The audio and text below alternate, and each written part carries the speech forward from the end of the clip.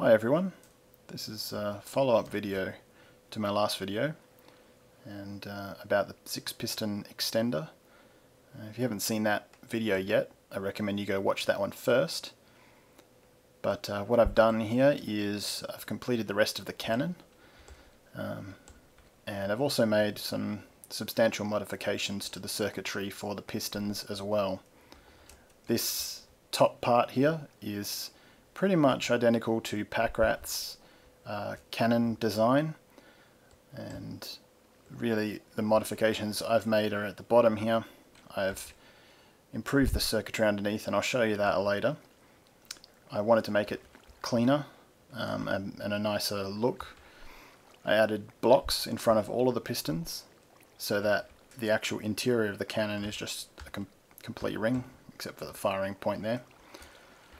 But I won't blabber on. Let's see this thing fire.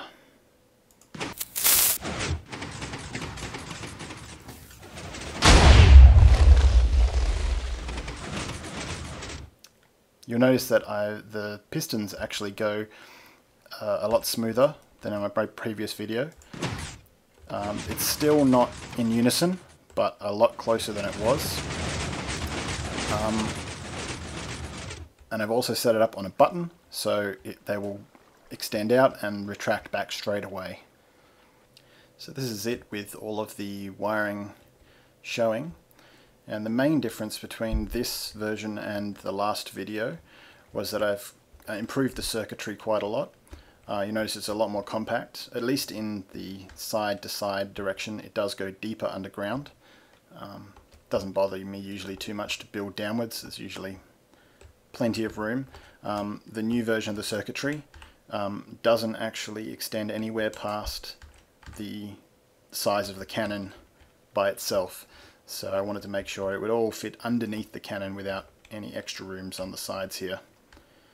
What I did was I built this part of the circuitry first, which is basically all of the timings and signals that would control a single row of 6 pistons.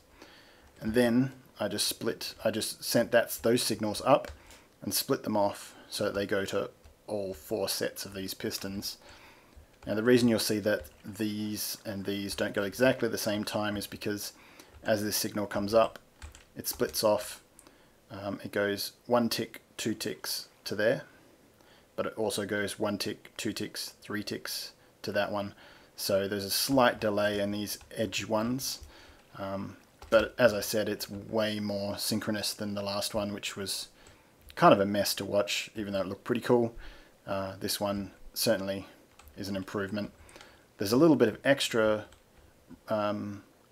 circuitry needed as well because of these blocks I placed on the end.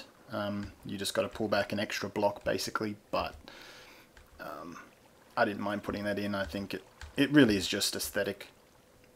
Let's do a test fire, shall we, and see if we can find the TNT afterwards. See if it actually, see how far it goes, hopefully. So let's give this a try.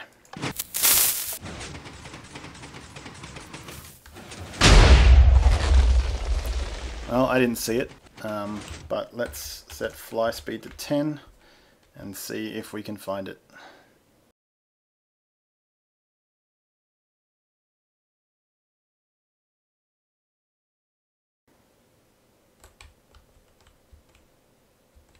There it is, right there.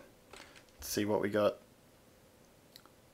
We've got a Z of 400. Alright, I'll go back and we'll see how far that was. Alright, we're back, and oh, that's too fast. Let's see what our Z was.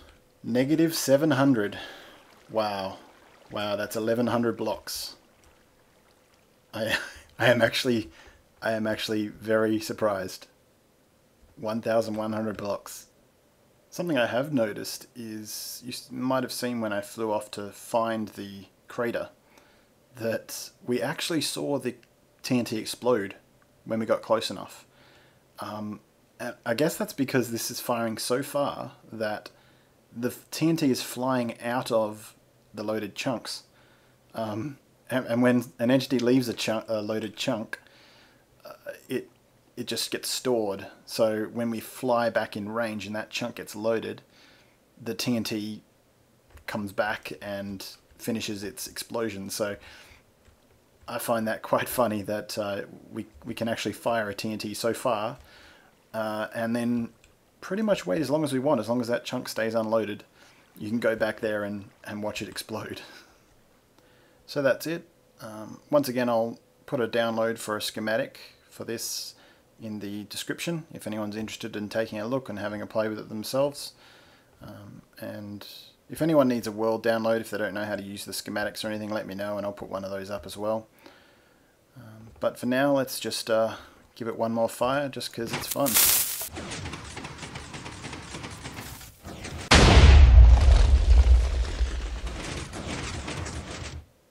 That's all.